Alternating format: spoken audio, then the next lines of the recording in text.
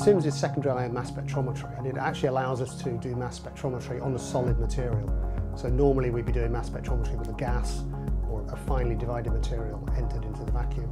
Here we can put a solid sample into the vacuum and actually measure it. So we fire a beam of ions at the sample.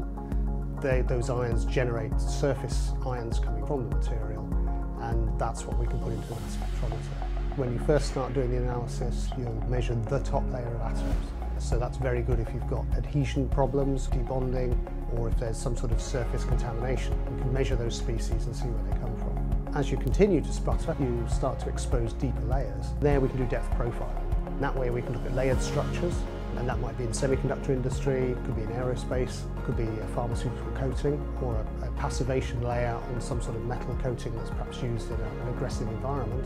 And there we would profile down into the material and follow the chemical composition, building an image in 3 dimensions that can have nanometer depth resolution, and it can also be a parts per million concentration levels. So it's a very, very powerful technique for doing